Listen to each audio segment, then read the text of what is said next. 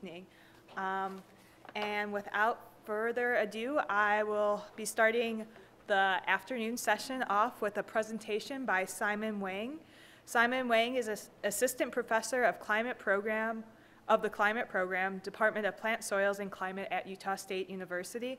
He's also the assistant director of the Utah Climate Center, and his research areas cover climate dynamics, prediction, and applications. So let's give a warm round of applause for Simon.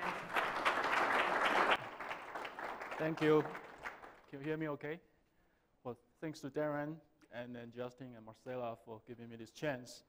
I'm not a forest ecologist. I'm not a biologist. I know very little about ecosystems. I'm just a climate guy.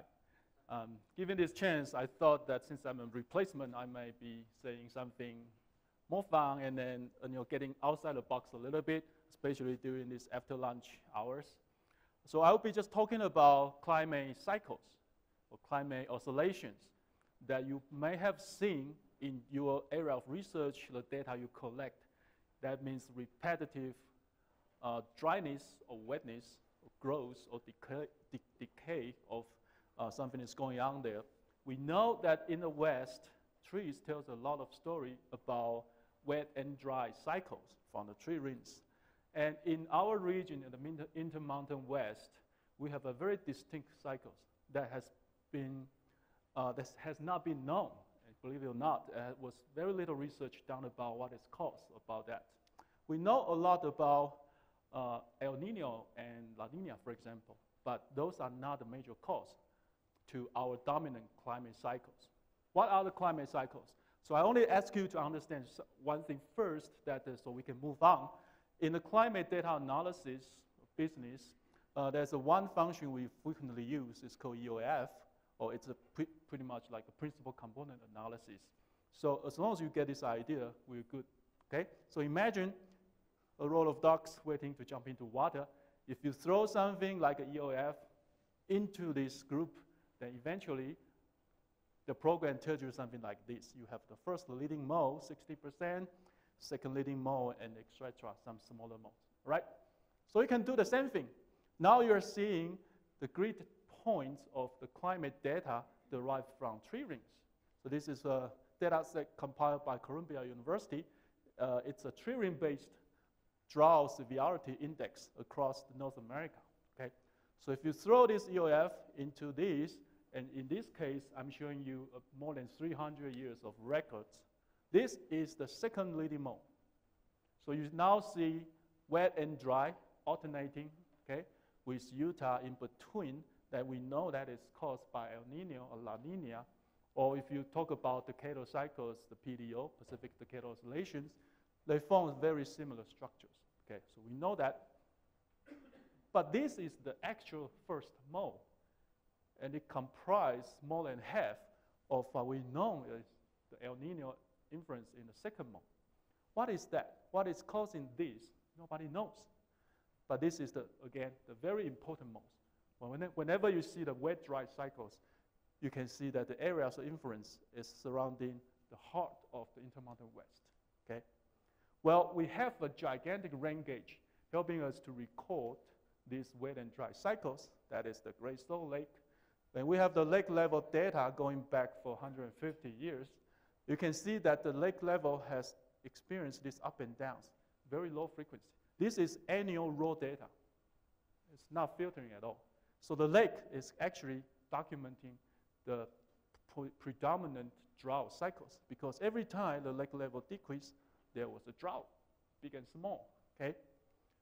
Well, if you superpose with the drought severity index and filter it by the prominent multi-decadal time scale, you start to see that the trough of that PDSI, which is drought, coincide very well with the lake level fluctuations.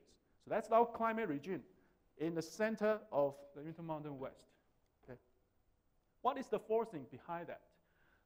Well, the majority of climate forcing affecting us came from the Pacific, so you naturally link it to El Nino, La Nina, but in this case, it's not.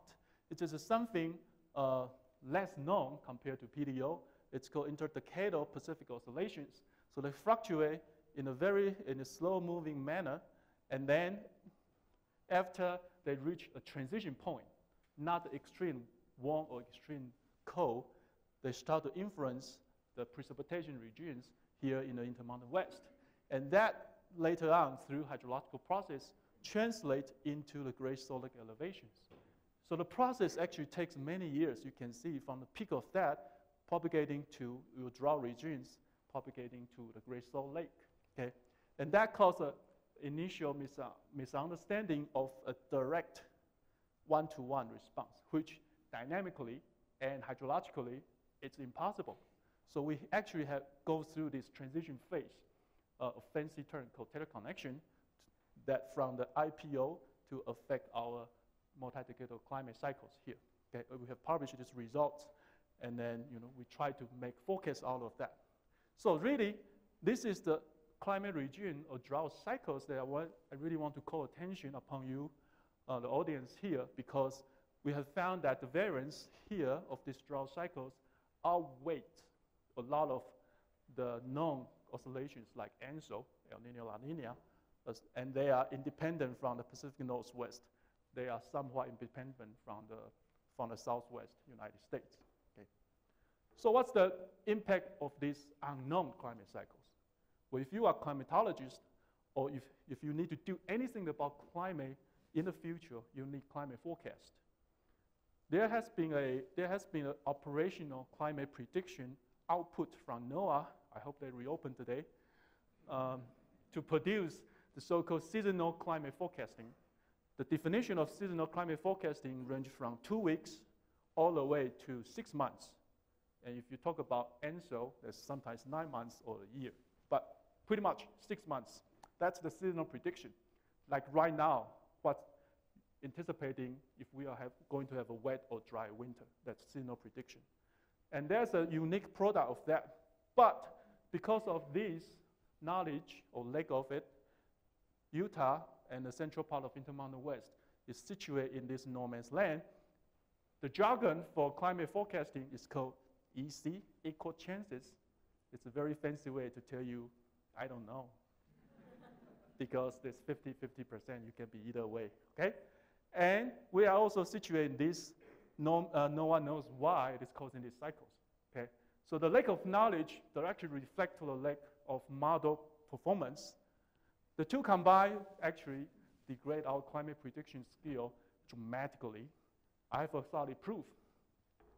This is the grid point model product of seasonal prediction. So they use the model forecast data in the past to verify with observations, and then you can get a skill, right? This model comes from actually an ensemble of many different models, from NOAA to best European models, NASA models, and NOAA forecast model, and research models, and National Center for Atmospheric Research in Boulder, Colorado. They are the world's leading institute for atmospheric research and climate model developing. Or you may think that as 18 models, basically. So what they do is, over this region, over that region, God bless them, they have very good skills. So they actually benefit from model results. Well, how about our regions here? It means climatology, or assuming every year is the same, actually outperform all these models. So that simply means it's better off you read just this for next winter. So this is state-of-the-art global climate prediction models, okay? So what does it have anything to do with our future projections? Now, if you have heard about CMF3, you know there's the last generation of models producing the United Nations IPCC climate report. If you haven't heard about that, don't worry about that. Previous models, previous version, okay? What you are seeing is the precipitation, annual precipitation projection or change for the middle of century from now on. That's assuming it's 2050.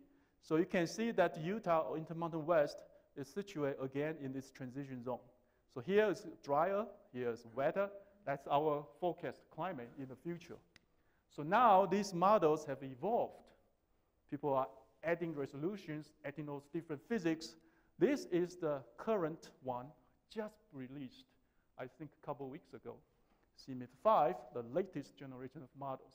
Again, the same prediction for the middle of century. Now you can see that Utah has some sort of wet future compared to older ones. For climate model developers, and this is no secret, we know the fact that older models do not necessarily, become are not necessarily worse than the earlier models. Because every time when you introduce something new, more modern, it affects everything else. Imagine you are paving the carpet, right? You put this part down and that part pop up. And that is model bias. It happens. So sometimes the first step for modelers is to compare the two projections. So if you compare the two, this is the uncertainty that you get. And then guess what? Utah is here with the most uncertainty for precipitations. Now, this is way beyond seasonal prediction. This is the middle of century. And you can refer that to end of century predictions. So if you want to run your ecological models, forestry models, using this kind of data, you need to be very careful about this bias present in these multi-model ensembles, okay? What does that have any impact directly? Well, the most direct impact, given what we have been doing, is related to water resource. So now you're seeing the water supply data from Colorado River. So there has been a water supply in the past, and water use has come up and then they intercept, meaning that, well, we don't have enough water for the future, and this is the prediction they make, okay? When you combine all those 20, 30 models, they pretty much give you a straight line with uncertainties like that. There's no way the models can capture all these decadal cycles, drought cycles, okay? But we have done research, for example, by knowing what is the climatic forcing affecting the Great Salt Lake elevation, and you can see first how well Colorado River water supply coincide with the Great Salt Lake elevation change.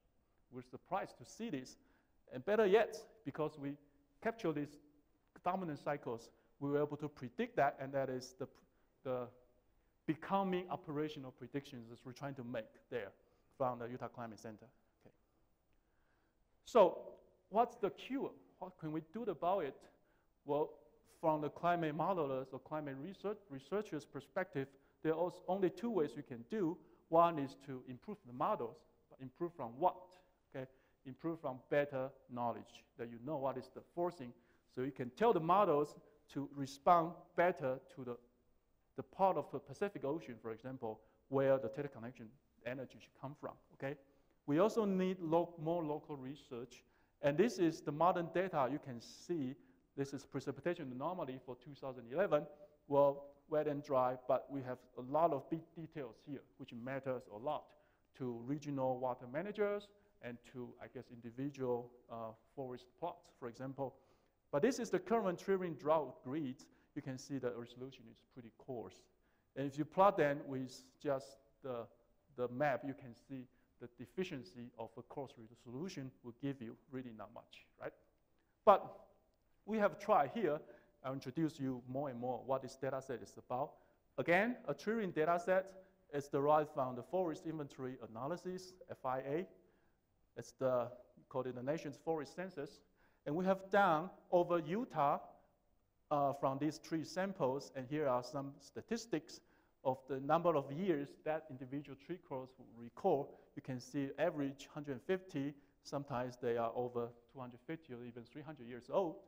And only for these 2 species, and you can see these are the plot numbers that you have probably sufficient amount of data going back to 1750 or 1800s.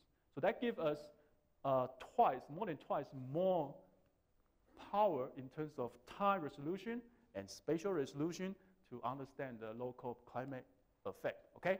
So we have done some analysis for that, just to make sure that the FIA data, the triggering data, does represent climate. So again, remember the EOF ducts. If you throw the data set, in this case, projected into the 0.5 degree resolution, you can see this grid. And then this is the time series you get. The blue line is FIA from the triggering data, the new triggering data, and PDSI is the 4 grid points from a different type totally independent tree-ring-derived drought indices. And you can see how well they fit. I think the correlation is somehow about 0.8, okay? So this is a sanity check because you are comparing between blue and red, two very independent data sets. And yet they tell you this general agreement about drought variability here in Utah, okay? So with that in mind, we can now start to explore further details, right? Again, throw in this UF ducts analysis into first mode, second mode, third mode, fourth mode. You can have a lot more. This is their time series. You can use this time series to regress back precipitation with high resolution precipitation data. You can see this is a water year precept. Just see how they compare each other. The general pattern is there. It has a very good spatial agreement, meaning that our tree-ring data here, when they are crawled, they didn't have any climate reconstruction in mind. They simply crawl it. But then you can see they do reflect climate variability in the general senses. Like the windward side of the mountain, the lee side of the mountain. It's quite interesting. You can compare with existing PDSI data. So you can see the dramatically increased details from this to that, okay? And there are something more you can do. So this is a very complicated plot, but essentially what we are doing is you see those black dots, those are individual tree cores. So you use the chronology, tree-ring time series, to correlate with local precipitation. We use gridded data, okay? So you can see 0.8 here means that all these trees respond very well with local precipitation. And in this case, it's the water year precipitation. You can see along the Wasatch Range, the correlation was pretty high, and it's also significant, okay? And with that, I've been thinking next, how can you use this information to reconstruct our climate? The first thing we have in mind is snow. So we have this wonderful snow-tail data, but they are only as long as 30 years. Can we construct a 300-year snow climatology? Would that help? Well, I believe so. And then I have my students now working on this, trying to reconstruct them back. And we can also now try to increase the drought resolution over the state and over the region. What you are seeing now is the satellite-derived drought index. And we are hoping that the density of the tree-ring data can give us as good as the resolution, or nearly as good, okay? And there are some other fun things you can do. In this case, I should have Justin present that. But, well, recall, we have these drought cycles recorded by the Great Salt Lake elevation, right? So if you correlate with the tendency or the rate of change of the Great Salt Lake elevation upon those FIA tree-ring data, it can give you these very high resolution correlations, and then you can go there pretty much fishing for signals. So these are the 4 regions, for example, that we found. It's a little bit counterintuitive, where the Great Salt Lake respond the most, okay? It's actually in all these regions. And ideally, if you couple with those regions, you go there, you can tree further cores. You can core for the trees, sorry. And then get more sample of data, and you can construct them back. So this is from Justin. You can see now it's the Great Salt Lake level reconstruction back to before 1500. And that gives us a lot of statistical power to further understand climate cycles here, okay? So we have data, of course, beyond Utah. And the study that have been done, published by DeRose et al., use only these 2 species, and these are the map you're seeing from these 2 species.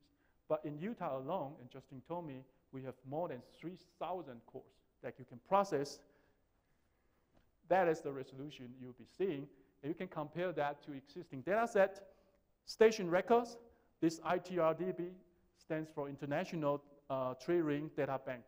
It's pathetic, it's on 3 points here, okay, compared with that. And it's actually much denser than the station records, and of course, much longer, okay. So just put in a summary that this is the conventional way of coring trees. You go out and you find the sweet spot and the best tree species. Our way is kind of like you go out, do everything, and then you get everything, and you can sort it out later, right? So this is the difference in terms of spatial coverage. We're hoping this can provide everyone with not only climate data, but ecological data that you can use, elevation, species, and all other things. So now this is the full potential of the FIA data. Of course, this is just dream so far because it's probably take decades to process all this data. But this is the resolution you'll be seeing. And I just quickly went through the difference between our data or the FIA data with the conventional dendrochronology. And you can just read through them. And basically, they are different. But we're hoping that this data can support the conventional dendrochronology, and to make their science better. And of course, we want to come back to use this data and try to explore our climate variability and the lack of forecast skill problems here. And finally, I want to introduce you the hero of this FIA data. It's John Shaw and Justin, because they really rescued this data from being thrown away about 5 years ago. Okay, so this is just some reference about climate cycles. We have a free online chapter and book. If you are interested in Intermountain West climate, you're welcome to take a look. With that, thank you.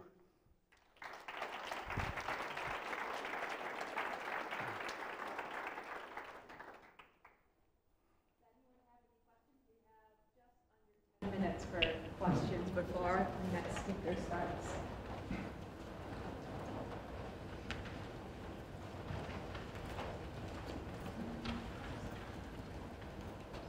Anything to say, Justin? Good job.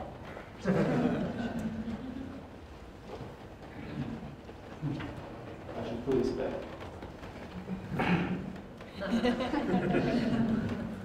Any FIA training questions, please refer to Justin. Yes, please. So Simon, a lot of the talks that we've heard this morning talked about climate change and drought and leading to more fire and more insect outbreaks. If we really think about a warmer, wetter place, how does that change that? That might not be the best question for you, but maybe someone else. You mean what to reconcile between the projections? Well, it's great. No, even just if the issue is that we're going to get warmer and wetter rather than warmer and drier. Yes. We are getting wetter, actually. The problem is the wet region. So you have the rain gauge, the accumulation probably tell you it's getting more and more, slightly. But in reality, if you really look at the data, it comes with more extremeness and longer, not duration, but the interval. So once it rains hard, and then it stops. And the next time it rains hard. So rather than having maybe 3-4 rain events per month, you are having maybe 2, but they sum up with more precip. What does that tell you? It's getting more extremes. So in between, the evaporation with higher temperature actually causes it to dry, the air to dry faster. But then when you come with these big rainfalls, and you probably lose all the water, most of the waters, rather than a consecutive rain event. We have found that throughout the records for the past 60 years.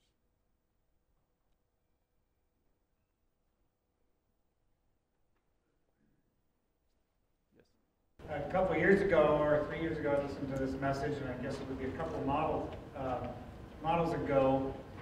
They were talking about southwest and southern Utah being sort of warmer, drier, and northwest being more variability.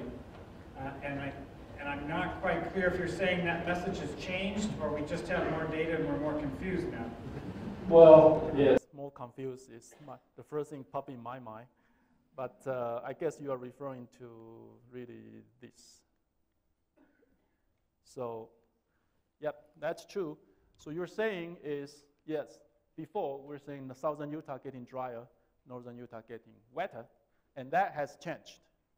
So if you ask anyone which model should you believe, I really don't know. Yes. Slide there said more confusion. Yes. So that means uncertainty. This means, basically this spot means where models has the most severe uncertainty. So I'm not telling you, and I really shouldn't, which one to believe. I guess I believe my own model if I'm to run that. But I'm just saying that each set, so remember this, each set came from at least 22 models, 22 around the world, okay? And not just the 22 models. These came from each model running for 10 times. So you're actually having something more than 200 runs. So they put out its ensemble mean, hoping that all those signals can cancel out, eventually leave you those climate change signals. They did it for the same thing here, same amount of models, and yet they have changed. That actually tells you only one thing, that this region, the climate in this region is very difficult to simulate, so it becomes very sensitive. And this may be sort of an ignorant question, but is it possible to have too much data to the point, and I just don't know, where you at least too many overlapping models and too much uncertainty? I totally agree with you. I would really agree with you. Because I'm a firm believer that we should focus on one best performing models rather than putting all the models together. So let me tell you this, I guess because I shift to Mac, so it's not recording, right? In this CMIP 5, CMIP 3, because this is UN effort, and there are some models that if you ever look at the data, you know they are useless. They're just bad models. However, they are the models representing that country. And that country wants part of this IPCC, so they put this model in. And as a report forming, you cannot exclude the models like that. So the easiest way is to put everything into the soup. And that is what you get. So what you're seeing actually is good models' performance being masked out by bad models' performance. Just a clarification question. The middle prediction, is that mostly focusing on precipitation? No, back. Yes, I know. Yeah. Is it mostly focusing on precipitation? And if so, what would it look like if temperature were taken into account? Temperature actually are more agreeable among models. Temperature, yes. Oh, how would they? How they interact. If you've got increasing temperature and an expectation of some increasing precipitation. To give you a quick answer, I don't have data yet, but you have two things to consider. One is increased moisture with higher temperature. That means you have more moisture holding in the air. But looking at the data in the past, we found out, as I answered to Chris's question, that you have actually more extreme events, but longer dry spells. So that is the possible scenario, and I believe it will be the future trend that we'll be seeing. So you do have more rain, more moisture, not necessarily more rain, but more moisture holding in the air. So that is dangerous things. That is what led to the Colorado flooding. When there's a northerly storm coming in, they rain hard. Yes. The tree ring data is sort of synthesizes temperature and precipitation, particularly soil moisture, which is not necessarily directly correlated with the timing and amount of precipitation. There are times in the past that have been suggested, such as the medieval warm period, that perhaps things were warmer and in some places at least wetter during some seasons. Have you taken advantage of the opportunity to look at any, what the tree ring record looks like for those periods of time that were possibly warmer and wetter, and to see if those tree ring records make sense? That's a great question. It has been repeatedly done within the conventional dendrochronology. Every time they publish a paper, they have to address more or less the kind of problems that you mentioned. We haven't done that in the FIA. What we did in publishing the paper is a proof of concept, only answering one question. Does FIA, when called without the mindset of dendroclimatology, replicate your climate? And the answer is yes. But how do they respond to, how different species respond to different moisture or temperature criteria or soil moisture?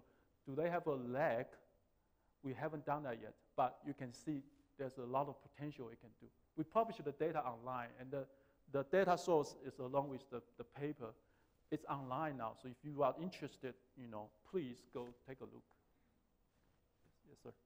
So going back to this point here, Are you saying that we shouldn't have any more confidence in the findings and conclusions of the AR5 than we had in AR4 or 3?